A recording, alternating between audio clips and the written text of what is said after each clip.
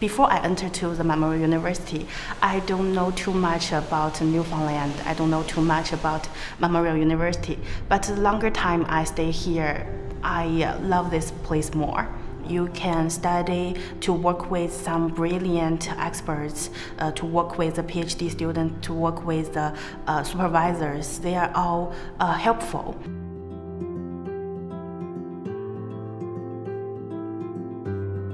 I think the Faculty of Engineering in general sets you for connections.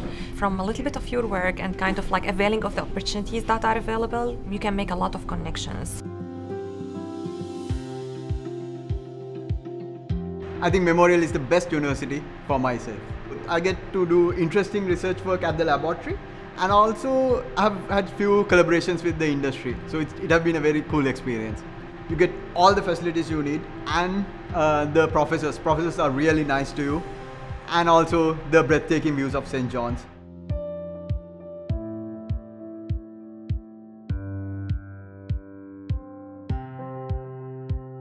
Most of our graduate students are international students.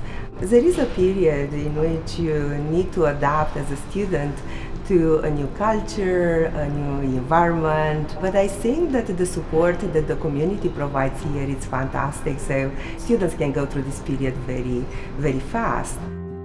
Actually, Memorial University is a leading university in the world.